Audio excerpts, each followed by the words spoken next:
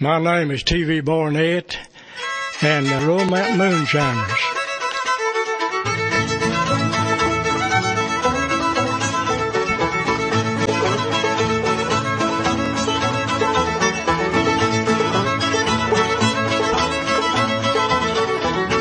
I fell down, stubbed my toe, called for the doctor, Cotton Eye Joe. Called for the doctor, Cotton Eye Joe.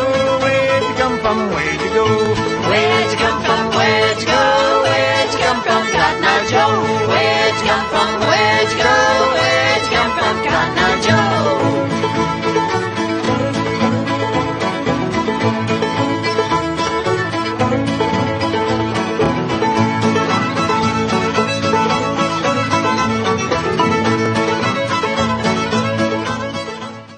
We play an old-time mountain music where it's played like 200 years ago. A lot of people gets it mixed up with bluegrass, but bluegrass didn't start till 1940. This has been around for 200 years longer. And it's a genuine old-time mountain music. We're going to play it as long as we can, I reckon.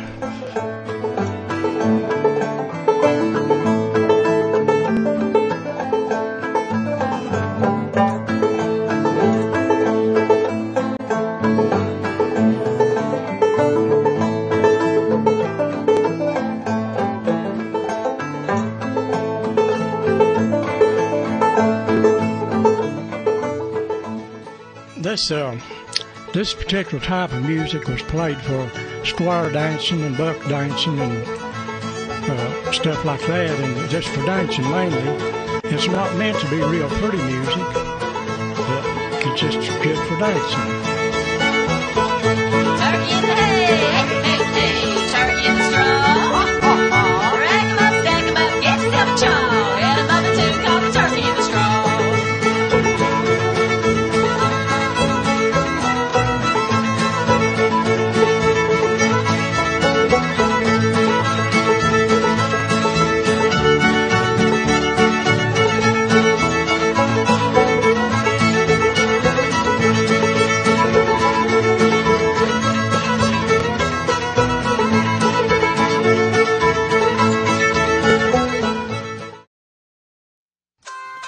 So many times when we play one of the Carter family love songs on the Audie harp and the guitar in the style that Mama Maybelle made popular back in the 1920s, somebody will come up to us and say, "My mama or my granny used to play that song and sing it to me when I was very young."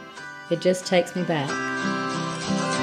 Many a night as you lay sleeping, dreaming of your rambler's life, was a poor boy broken-hearted, listening to the wind that sighs, my little darling, oh how I love you. And we're trying to encourage the young people to play this kind of music. One reason I started playing it is in order to keep it alive, so they could play it hopefully 100 years from now if time lasted. And there's a lot of young people learning this music, and I'm glad to see them doing that. Coffee grows on the white oak tree, the river flows with rain and dew. If I had a pretty little miss, I'd pick your sugar candy. Fly around my pretty little miss, fly around my daisy. Fly around my pretty little miss, she almost drives me crazy.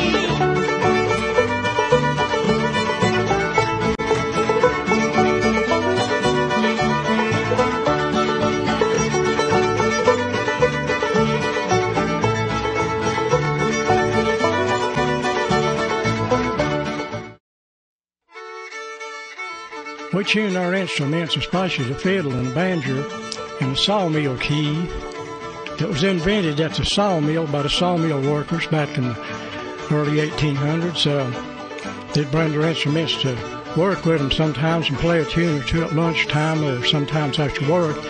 And sometimes on the weekends they'd play for a square dance or something or other. But anyway, they got a fiddle, didn't know how to tune it, and they tuned it in the open chord. They called it sawmill key, and that's the way we tune ours today. It's an open chord, and you can just notice you don't have to get no chords or nothing.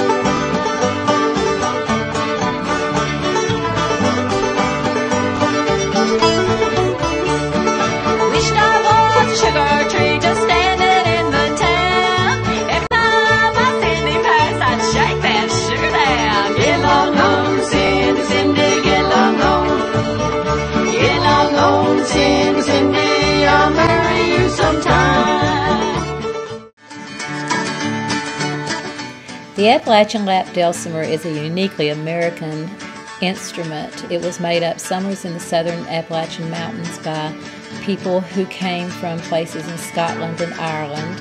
And if you listen real closely, it has the sound of the bagpipes, the droning sound behind it. They're made by hand. This one was made for me by T.V. Barnett out of wood that he cut out of his own sawmill, and it's very special to me. Baker lives on the village green. Way I always loved that gal, we thought you'd never seen. Father was a baker, they called him Uncle Sam. Never will forget that gal unless I take a dram. I was born in Roan Mountain, Tennessee, and have lived here all of my life so far.